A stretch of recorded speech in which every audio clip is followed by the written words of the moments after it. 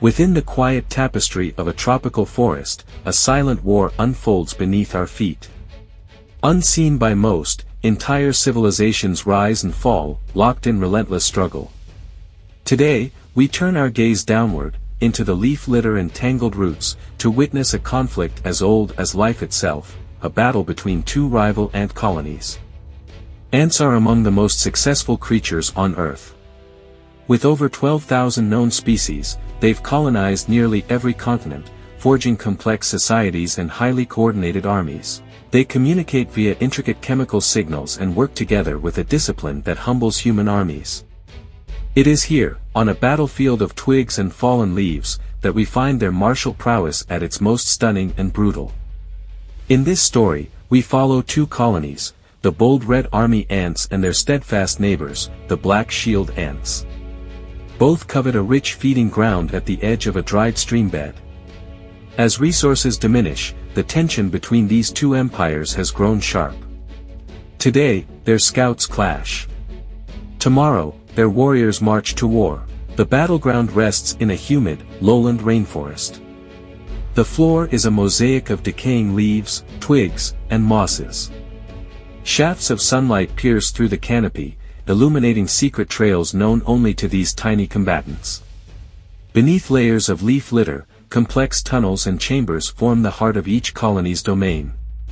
The red army ants, known scientifically as Formica rubra, have established a nest near the exposed roots of a towering tree. They are aggressive and expansionist. Their workers are medium-sized, their bodies tinted a reddish hue, and their mandibles strong enough to cut through the toughest insect exoskeletons. Across a small clearing, the black shield ants, Chromatogaster species, hold territory. They are smaller, sleeker, their bodies a glossy black. They rely on chemical defenses, arching their gasters to emit noxious substances when threatened. Their nest is hidden in a rotting log, fortified by resin and sealed tunnels. Both colonies have flourished until now, but a recent drought has reduced available food. Aphid farms have shrunk, and the sweet sap flows are drying. Scouts from each colony have encountered one another with increasing hostility. The leaders sense that a major confrontation is inevitable. To understand this brewing war, we must first appreciate the sophistication of ant society. Both the Red Army and the Black Shield ants live in colonies ruled by a queen whose primary duty is egg-laying.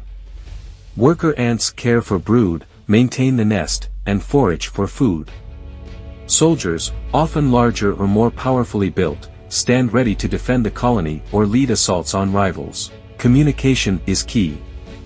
Ants secrete pheromones, chemical signals, to mark trails, raise alarms, and coordinate attacks. With a single scent, they can summon reinforcements, signal danger, or direct their sisters to a hidden source of nourishment. Their cooperation allows them to achieve feats unimaginable to lone insects. They can form living bridges across gaps, dismember much larger prey, or collectively repel enemies many times their size.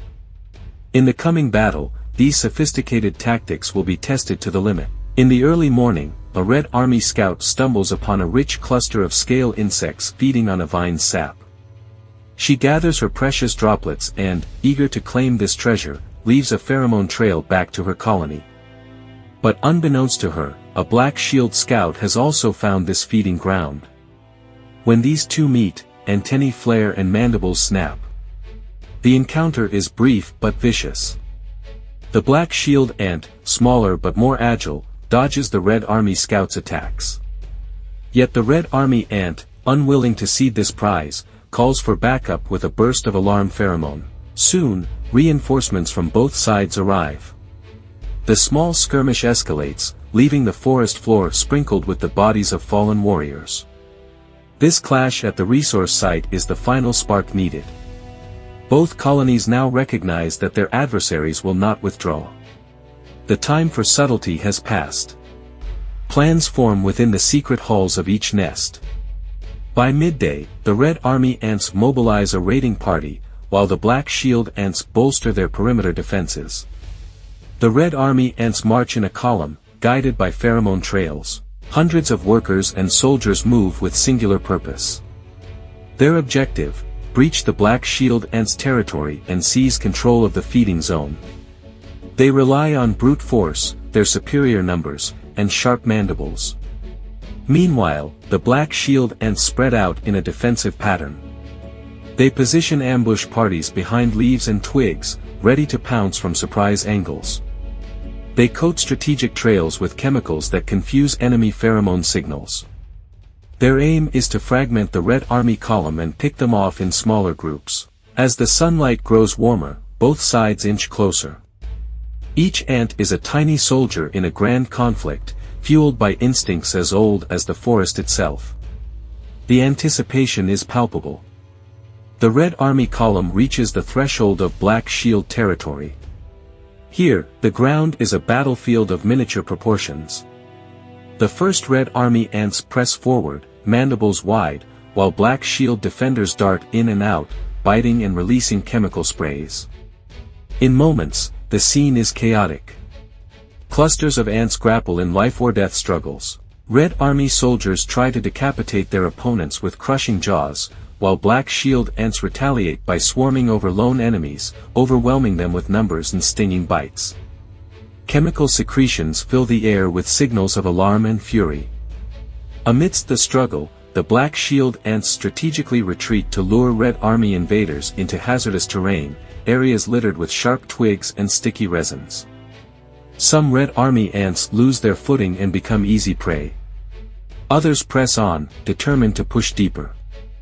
As the conflict intensifies, both colonies adapt their strategies. The Red Army, sensing that frontal assaults are costly, dispatches flanking parties. They circle around, attempting to cut off the Black Shield ants from their nest entrance. The Black Shield ants respond by using their chemical arsenal more cleverly. They lay misleading pheromone trails, diverting Red Army squads into dead ends. They position small groups on elevated leaves, dropping onto attackers from above. Each moment demands split-second decisions guided by scent and instinct. This is not mere chaos. It is a finely tuned ballet of aggression, defense, and deception. The forest floor, though quiet to human ears, is alive with the sound and scent of warfare. Ant bodies litter the ground, a testament to the lethal cost of territorial ambition. After hours of grinding conflict, the Red Army ants unleash their strongest soldiers, larger individuals with powerful mandibles designed to crush enemy exoskeletons. They drive a wedge through the Black Shield's defensive line. For a moment, it appears the Red Army might break through and claim the valuable feeding zone. But the Black Shield ants have not yet played all their cards. Suddenly, hidden reinforcements pour forth from their nest, rushing to the front lines. Using their chemical sprays effectively, they create a noxious barrier. Some Red Army ants reel in confusion as their pheromone trails are obscured, losing coordination. The Black Shield ants seize this moment to counterattack, pushing the intruders back inch by inch. It's a desperate struggle for each side's survival. Neither colony can afford to lose too many workers. The forest floor becomes a tapestry of conflict, legs tangled, mandibles locked, abdomens ruptured. Each life lost matters. As the sun dips low, fatigue sets in. Both sides have suffered heavy losses. The Red Army ants, frustrated by unexpected resistance and clever tactics, begin a slow withdrawal. They drag their wounded and salvage what they can. The Black Shield ants, triumphant in defense, do not pursue far. They too must recover, tend to their injured, and repair their damaged nest entrances. No treaties are signed, no terms negotiated. In the world of ants, victory and defeat are measured simply by who holds the ground at the end of the day. The feeding zone remains under the Black Shield's control, at least for now. But this outcome is never permanent. Tomorrow or next season, changes in weather or availability of resources may shift the balance of power again. Ant warfare, like all natural struggles, is in constant flux. What we have witnessed is but one skirmish in a world teeming with countless others. Ants are not driven by malice or honor. They fight because competition and cooperation are the twin engines of life's complexity. Through conflict, they secure resources and ensure their colony's survival. This battle in the underbrush reminds us that even at the smallest scales, nature is dynamic, intense, and evolving. The forests stand quiet to the human ear, but beneath each leaf lies a drama of epic proportions. As we rise back to our own world, let us remember that heroes and villains are human concepts. Here, there are only instincts, adaptations, and the relentless pursuit of survival. The ants continue their timeless dance of war and peace, weaving an intricate tapestry of life unseen beneath our feet. Thank you for joining us on this incredible journey. Don't forget to like, share, and subscribe. Your support keeps these tales alive and thriving.